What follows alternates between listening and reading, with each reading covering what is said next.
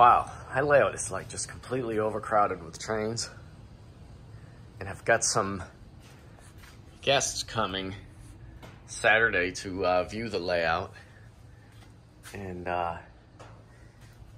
it's time to clean up a few things to red up the layout a bit and show you what's going on. Anyway, red up is a term I learned during my days in Pittsburgh. So I'm just going through, this section's kind of done here. Just trying to fix things like this. I don't know if you see that crack in my ballast. Just trying to go over stuff like that. I like to keep the continuity of the layout scenery. So fixing things like that really helps with the consistency. You get stuff like this going on too. Stuff just gets loose after a while. I don't know if you can see in here, there's some residue from when I did my cloud painting adventure. Something I'd like to revisit again someday. Of course, I did this after the layout was built, a couple years, few years later. They leave something to be desired. Anyway, I completely made a mess of the layout doing that. So what I'm doing is just fixing things like this, where the ballast is kind of cracked. I use water-soluble methods of attaching my ballast. So diluted carpenter's glue or white glue and just wet water. You know, just water with a couple drops of dishwashing detergent in there. But the stuff does kind of dry out after a while. I get stuff like this where things kind of crack and give way. I don't know where the extra ballast goes to. It just shifts around or something, but that's what I'm doing. I'm just going through and fixing that stuff up. So what I'll do is find a brush, you know, and just kind of move some stuff around where that crack was.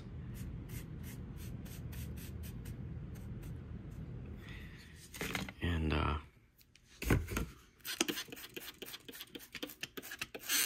give it a spray, and then you'll see the glue will just kind of distribute itself. I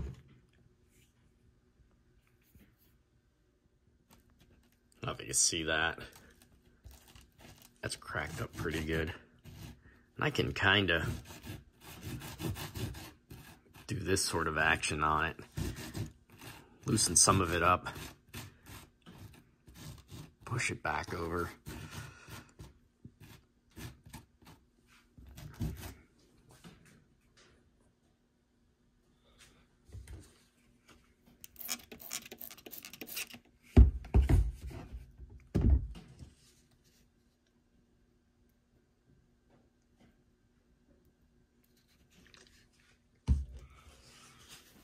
I just like to get the water and glue right off the rails as soon as I can. It'll be a final cleanup when I'm done here. There's this kind of stuff too that happens. Some of it balls up. Look at that, that's pretty loose. Sometimes it's easier just to pull it right out.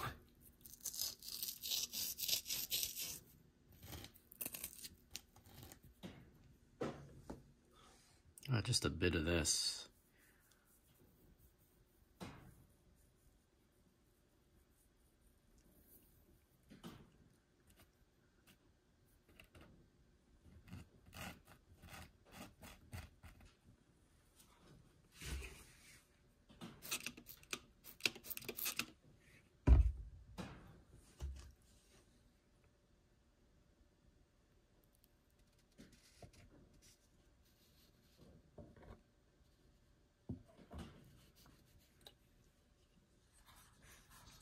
also just going through and chasing out cobwebs. They're everywhere. Just a chip brush really works good for this.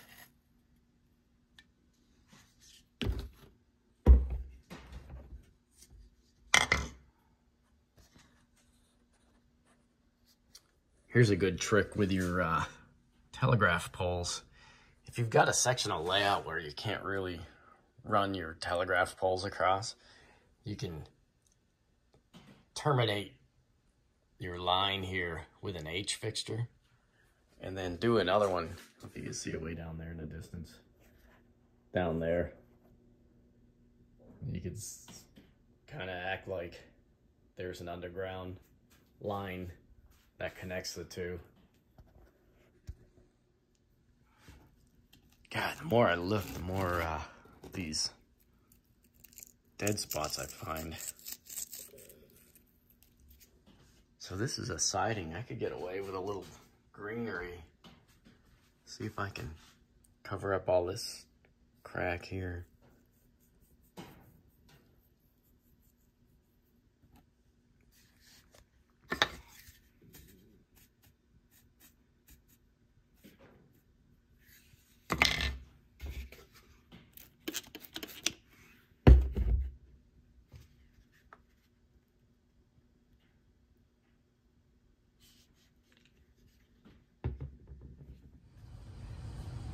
So I'm just working this back section of my layout.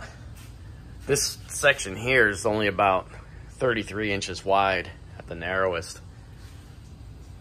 And this is where Federal Servo is and my other flats. I left this area open kind of to film trains coming through, and I like the backdrop of the factory flats. So people have asked me what I use for ballast, and this is it basically. Woodland Scenics fine cinders, mostly.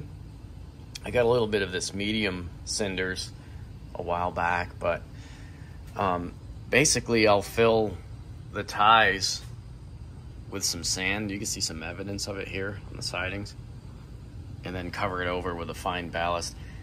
I really like the fine.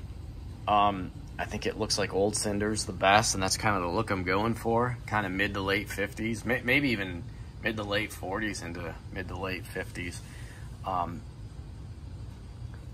So that's basically what I use. I think it looks the best. So I'm gonna touch up some more spots through here and just continue down. You see, these are the two mains coming through.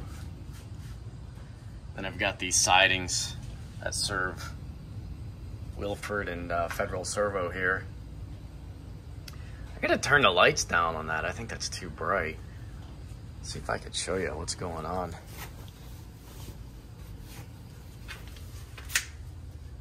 There's the power supply there. I think if I turn that counterclockwise, I can lower the voltage. Oh, that was too much. Let's go back a little bit. Oh, now I killed it.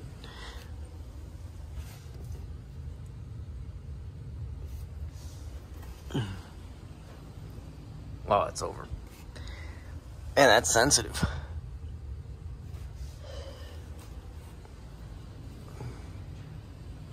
It's kind of cool. I like that. This building, this was a Lexan front I did, and it's covered over with some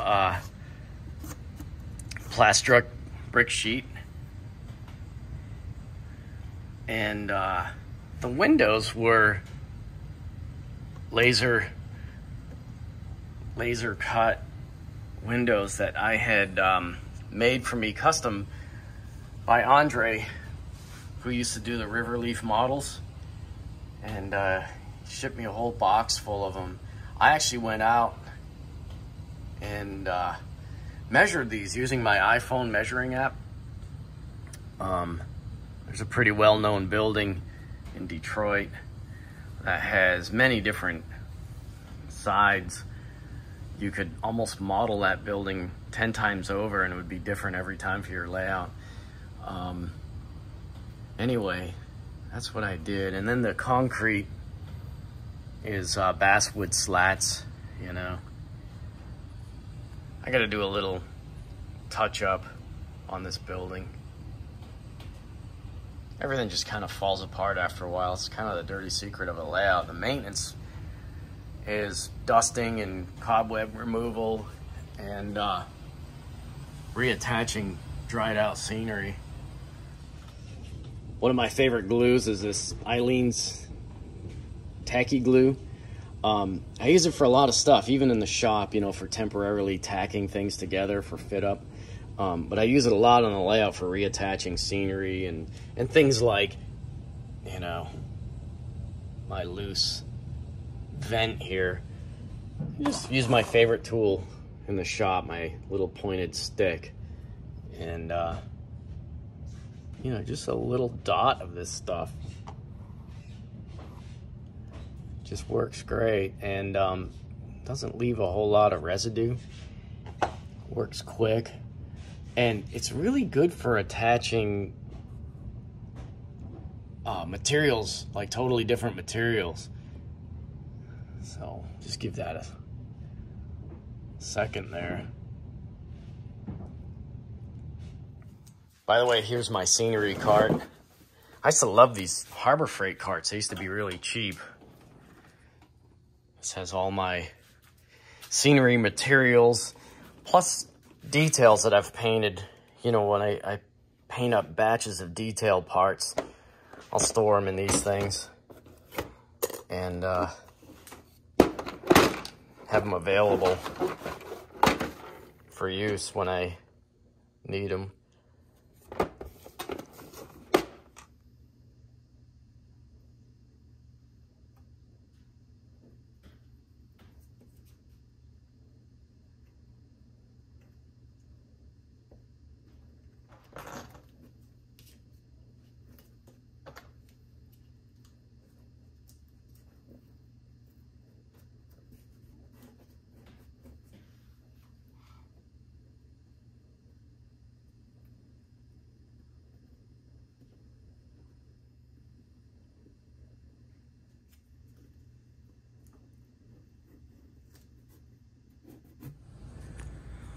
One thing that gets on my nerves a little bit is when ballast kind of sticks to the side of the rail here. Just try to remember to come do this when I'm done messing around.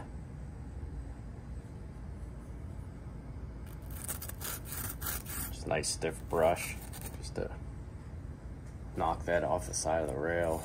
It's not a very natural, realistic look.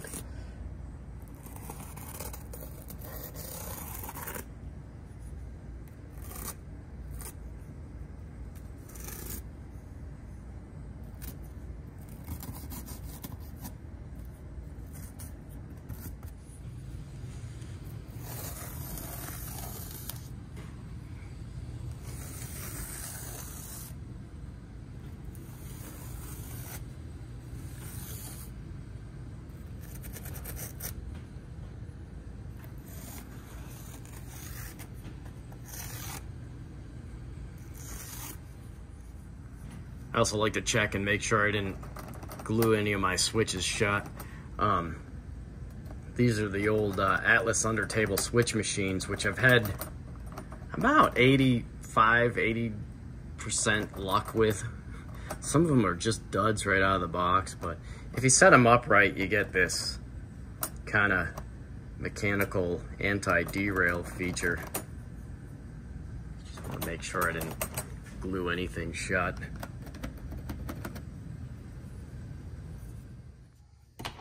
I found this nice Pecos River car hiding out back here. Forgot I had this. One thing I'm chasing around too is from my cloud painting misadventures. I got these, I don't know if you can see them. There's little sky blue boogers all over my layout. I've been trying to pick some of them off. Let's see if I can show you some. Hey, look at that. Right there, right on that piece of whatever that is. Yeah, here's what I'm talking about.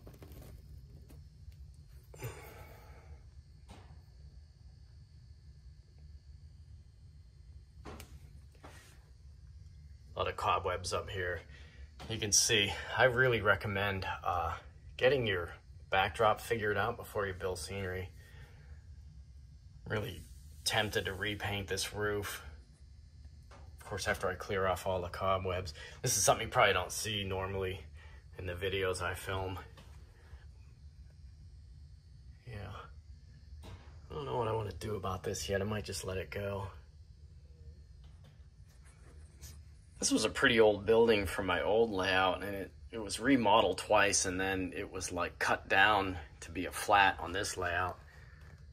And it's kind of just freestyled, you know. I wanted a building with a loading dock. So these support rods or whatever are made with that jeweler's string. Stuff's pretty cool. I got a few more crackies back here. This part of the layout. I think I'm just going to probably stop about here. Just touch up some more of these other things. Probably don't show up in videos a whole lot, but to the naked eye, it drives me nuts at least. So I gotta patch this stuff. I probably gotta get back there and chase out some cobwebs too, I bet. Yeah. I should put a truck back there, huh? I've got a whole box of vehicles I've been meaning to get into. But yeah, I could stand to have like a nice old box truck back there. It's a good idea, I think. Anyway, let me just go along the treetops here.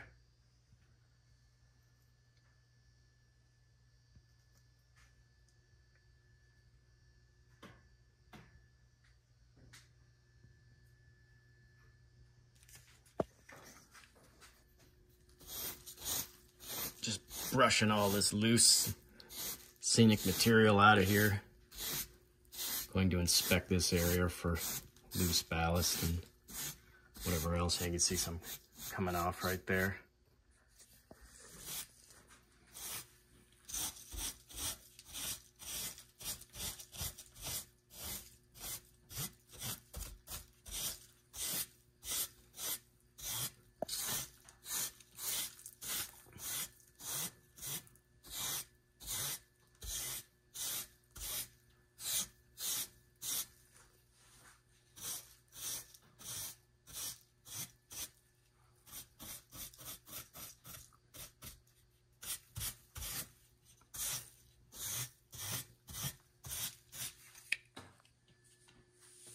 All right, I think I got most of it, most of the loose stuff. I'm trying to work my way out of the curve here to the front of the layout. All right, I gotta repair some roofs too. This is one of my flats here. As you can see, the roof has become discolored and it's also lifted in a few spots. That's about where it lives. You've probably seen it in my videos before. You can see some weird fade pattern on the black construction paper I sometimes use on the backdrops to kind of shadow box some of these flats I have. So there's a little roof access shed. So I'm gonna go and repaint this too. Brought some acrylics over. Just gonna dab some on and try to clean this up a bit. All right, I've repaired some of my roofs. I don't think I wanna mess around anymore. But just a little freshen up here. Look at the top of that one repainted. All right, so I've worked my way out of the curve to the front of the layout here, and as you can see, now I'm just patching ballast. cleared out my little yard here. And I'm gonna go down through there. That's actually not in bad shape, really, but I do gotta scrub the tracks pretty good. Gotta scrub all my rails so nothing conks out when I have my visitors. I hate that. All the work I put into my engines, you know, putting extra pickup rollers on the tenders and stuff, I don't want them dying on some dirty spot I left behind. I also gotta decide what engines are gonna stay on the layout.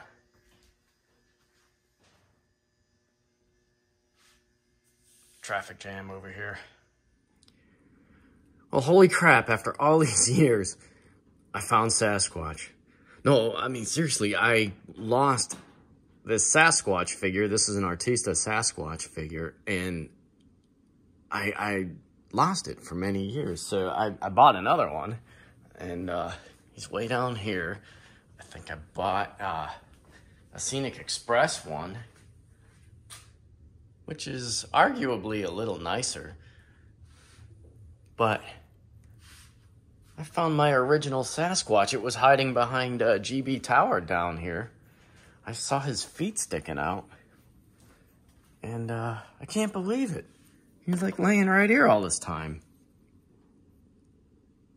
Wow. A true Sasquatch sighting. Well, now I can have two. I think I'm gonna take him to the paint shop though. All right. One last effort here is to repair the roofs of these two buildings. Got them in the shop. I'll show you what happened. These have been sporting a sky blue speckled paint job for quite a while now, so I'm gonna get some color on these roofs and try to fix this up. All right, so I just hit the roofs with some black gray Model Air. Should be good for this purpose. And then now what I'm gonna do is try to do some variegation on the color by sponging some black over it. And then I'm going to do some washes on these seams and maybe change the color of some of these patches, make them darker to kind of represent some newer chunks of roofing material that went on here to plug a leak or two. And then finally, I'll do some touch-up and some dry brushing.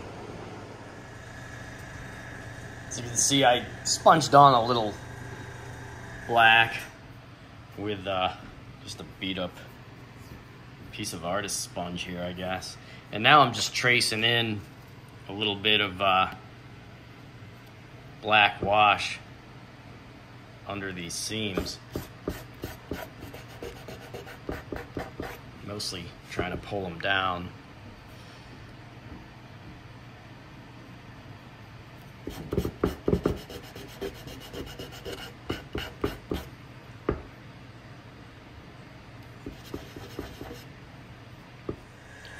I don't know, I didn't like that sponge painting I was doing, so I got one of these guys, one of these foam brushes, and I diluted my black tube acrylics here, and I'm just doing this technique here. Let's see if I like it. And then giving a little wipe with a rag there. And then we end up with some nice streaks.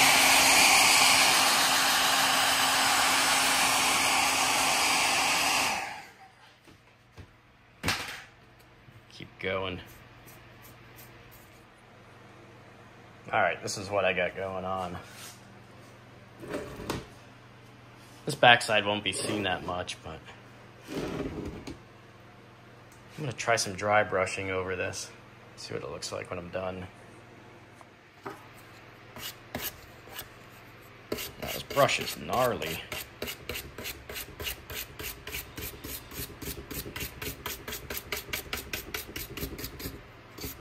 Couldn't even tell you what happened to it.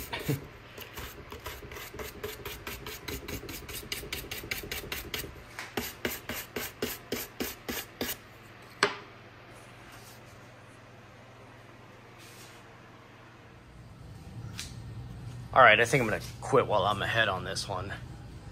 This building, by the way, was made out of some old downtown deco walls. He used to sell them on eBay. Not sure if he still does. And then just some windows I had in my scrap bin. And I can't remember what this was, but I built it back in like 2011 on my old layout. All right, no more blue speckles. All right, well, this is almost done. I do want to repair this piece of trim board that came off here. And, you know, this cleanup project is getting me in the mood to do some scenery on the layout. I've been overdue. And here's some notes I made on the back of this. You can see I just made it out of MDF and some 3/4 pine. This is how I used to make a lot of my buildings, especially the background flats. I have some notes on here. I kept track of all the paints I used on here. And I built it in October of 2011. This is when I was rebuilding the old Greenbrook layout. This is named for my grandfather. I always wanted his name on one of my buildings. And so I'm just gonna clean it up. I don't know, I put this little lightning rod on here where the insulator's coming down to what should be a ground rod. Kind of cool building for something that sits in the background there. What the heck red did I use on this? I'm really curious. Special oxide red. Yeah, I think that's another one that's long gone. So yeah, let me fix that up and get this place back on a layout and clean up some of the scenery around it. The final roof technique was to paint this with that Model Air black gray. Oh, sorry about my camera. And then kind of wash it over with that sponge brush with some black acrylic. And then I kind of traced out the seams with a smaller brush and some thin black acrylic, and then just dry brushed it over. I might spray some clear on this just to knock the shine off a little bit. Where this lives, it doesn't really matter. I wasn't trying to get too carried away on these roof jobs. I just wanted to clean up my splatter. So now I'm over in the yard, and I don't know what it is about the turntable, but the spiders love it. I usually make cobwebs all the way underneath here. I love this turntable.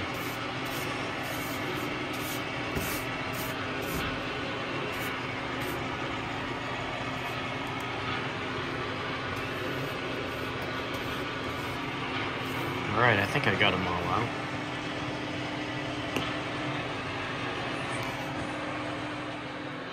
Just real minor ground cover repairs over here. Only had a couple loose spots. I just kind of pushed this around with a brush and sprayed it with some wet water. It should help keep it down. You get chunks like this. Just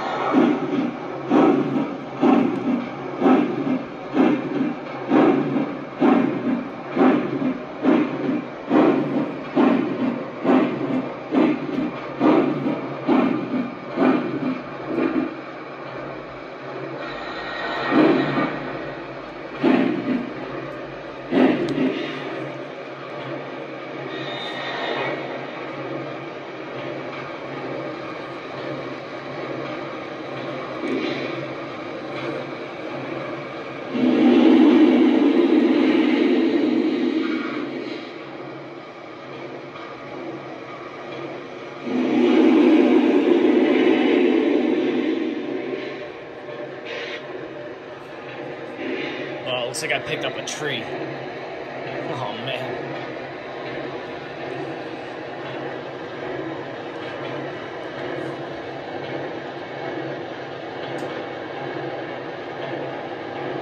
That got left behind.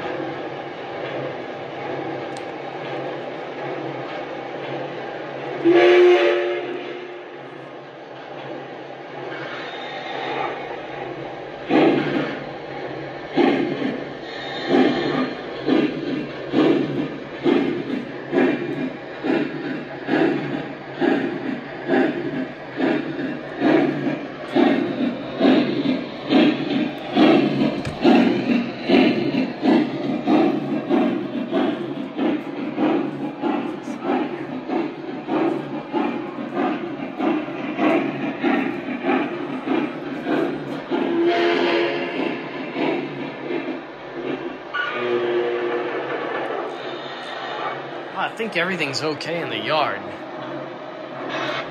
Everything seems to be pretty clean.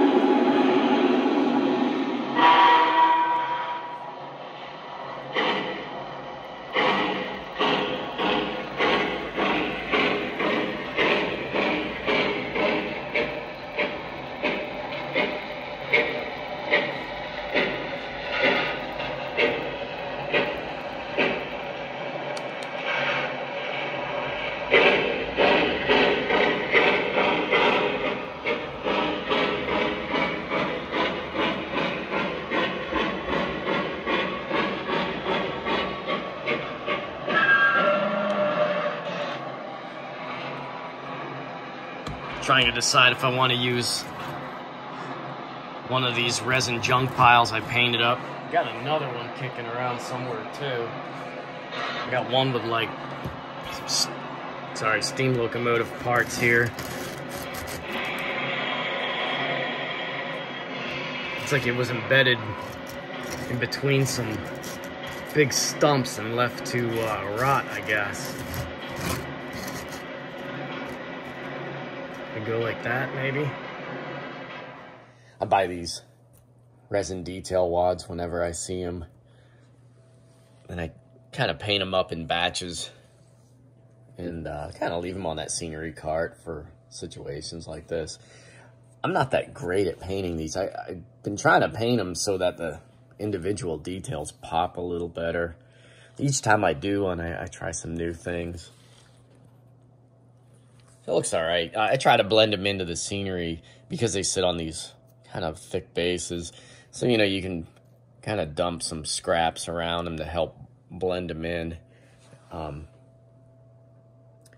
I don't know. Anyway, I think it looks pretty natural there. Here's some little junk piles. I gotta make more of these. This was just made out of like scraps from my junk box. I make them by making a pile of them and then dripping thin CA over them, and then just paint them up. I gotta do some more. I've been collecting some pretty good scrap lately for my various projects.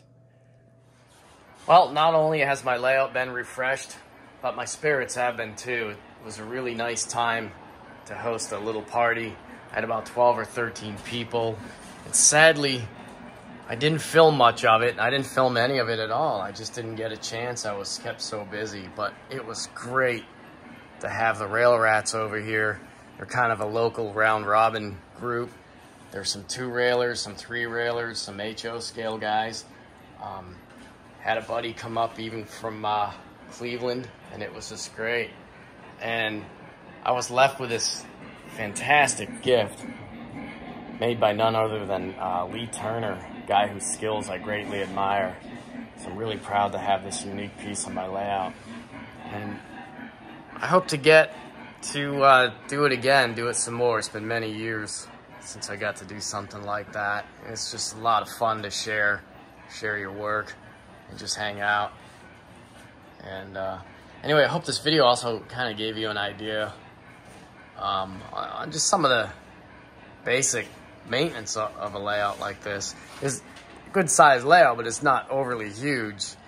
But if you don't keep up on it, you know, it'll demand your attention after a while. So anyway, I hope you guys found this video interesting, and we'll see you next time.